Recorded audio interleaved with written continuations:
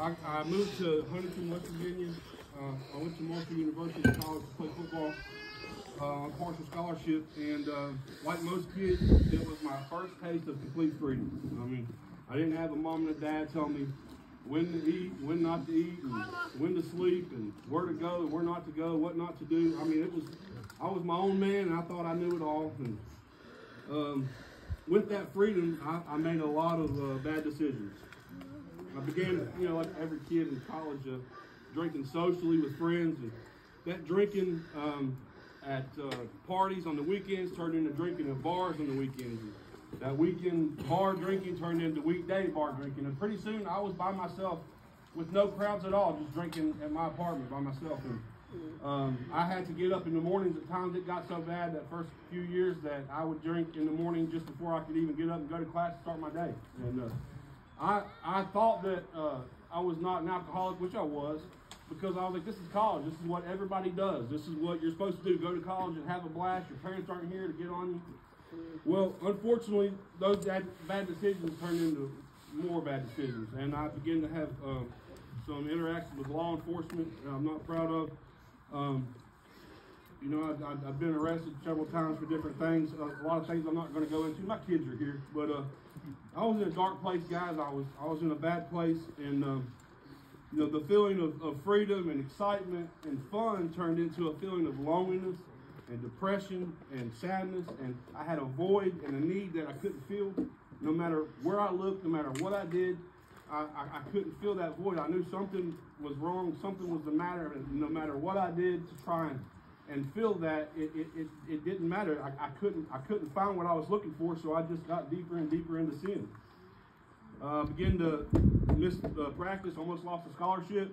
My grades began to fail. I began to get more and more trouble. Luckily, I got pulled over. I was drinking and driving, which is something I never thought I would do. And the cop found out I played ball, and he let me off. But he told me if he ever saw me again, there would be no more second chances. But things just, started going downhill from there. In my second year of college, I came home for Christmas, and a lot of you know Michael Ferrucci. He's my uncle. I want to tell you what kind of person I was.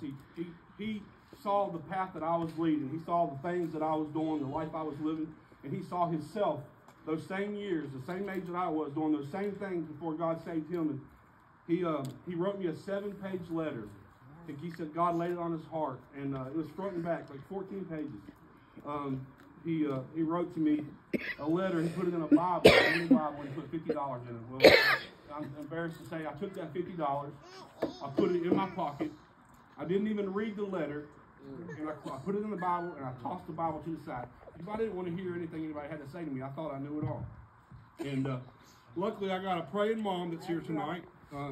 She took she would pack my stuff for me when I would come into Beckley, and she took that Bible and that letter, and she put it in my stuff, and I didn't know.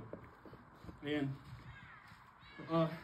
one night, God was dealing with me.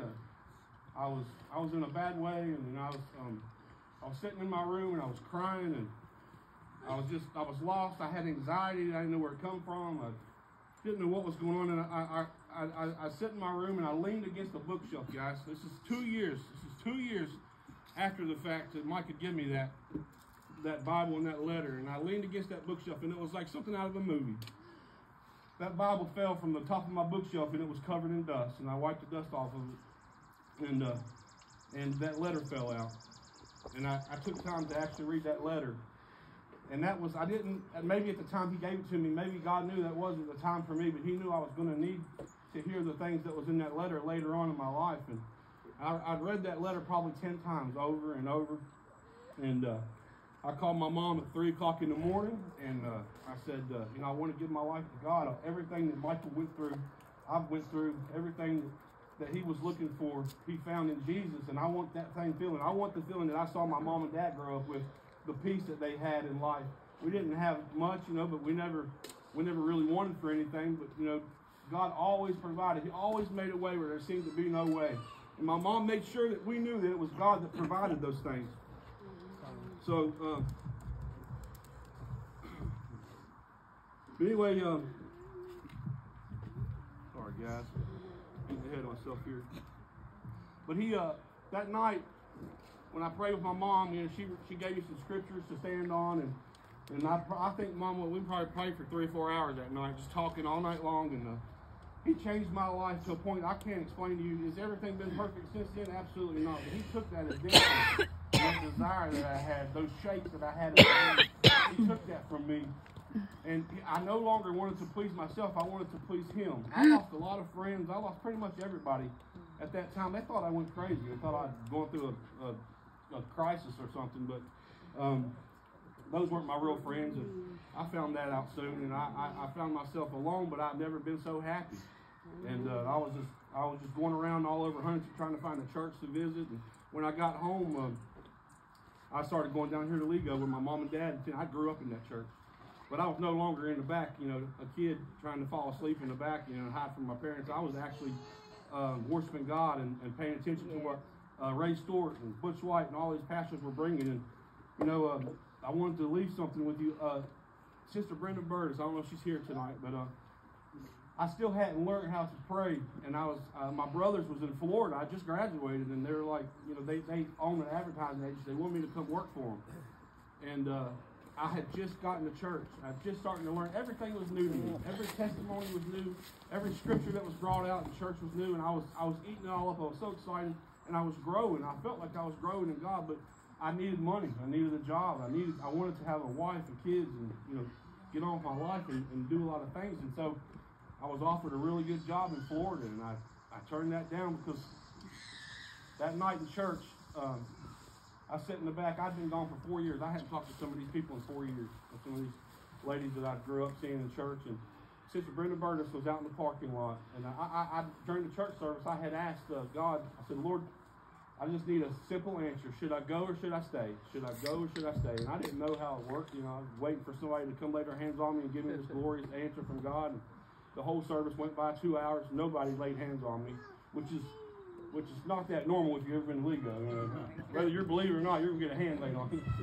But nobody came to me. No, I didn't get any answers. So I was down and out and feeling like, you know, maybe I'm doing something wrong. And church was out, dismissed. People were in their cars leaving. And I went out in the parking lot. And Sister Brenda Burtis was out in the parking lot praying for people.